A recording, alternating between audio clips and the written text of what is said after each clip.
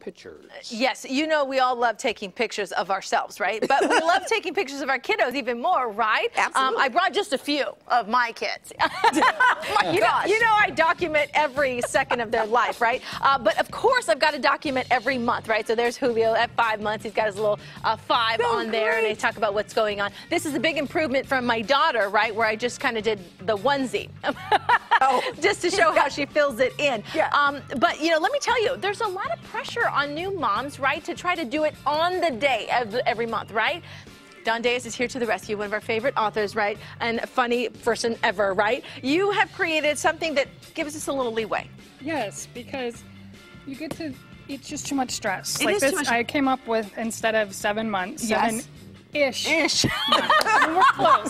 Ish. General vicinity. General vicinity. So it's the sarcastic monthly milestone, right? Look at 12-ish months. We made it. This one says, trying to remember to take these photos every month is stressing mommy out. Stressing mommy out. It's just too much. It's too much, right? So not only you got to remember to actually take the photograph, then you're like, okay, does it look good? What about the lighting? And that's where you come in, right? We've got Becky Cody. Cody, last name over here. Hey. Local photographer. You're actually offering a class this weekend to help parents out, help anyone out, really. Yes. Taking photographs on your own. Right.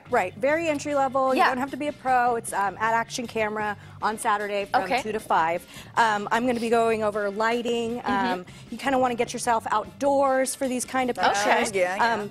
Sometimes you can't get outdoors, though. Right. So if you have to get indoors, you try to get by a window or a sliding glass door. To use natural light. Exactly. Okay. All right. Or, You want to do a little example here? yeah. Well, we have a little. We have a little LED light. If you don't I want have one of those. any I do yes, too, yes, right? these are really nice. Oops, sorry, didn't mean to blind the camera there. But get yourself one of these. They're affordable. You can clip it onto your lamp or wherever the baby's going to be around. Okay. Put it towards the baby and then take your pictures. Okay, now I see this because this is like, am I taking a selfie? Well, right. Everyone should have a selfie stick, honestly. You want to get yourself in the picture sometimes with your baby. Okay. I mean, get yourself in the picture. Okay. But also, if you kind of want to get a different angle, you can put it on your phone on the timer and then get a picture with your baby. I think people forget to use the timer. Right. The timer's an excellent tool. Okay. Also, don't make a busy background. Like, your pictures are excellent. I love these orange backgrounds. Right. Yes. The bright pop that you have there. Get yourself a sheet or something, throw it over that busy couch, or like you have a picture over there in front of a wall. See, I mean, so cute. It's nice. Your baby pops out of it. Yes. The other thing I love about this is that he's not looking at the camera. Right. Different angles. Yeah, they don't look. Another good Crying. What more do you want? Right. Another good tool. I love this idea. Is get a stuffed animal in the same picture every time, just to show the growth of your baby. Yes. It's a great tool to have. It shows the growth, and we'll be going over all that at the class at Action Camera on Saturday. Fantastic. So there's still room to Turn sign them out into an actual book. Yes.